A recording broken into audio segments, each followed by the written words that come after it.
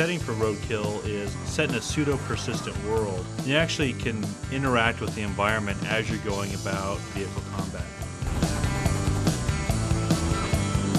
RoadKill can best be described as a mission-based vehicle combat game.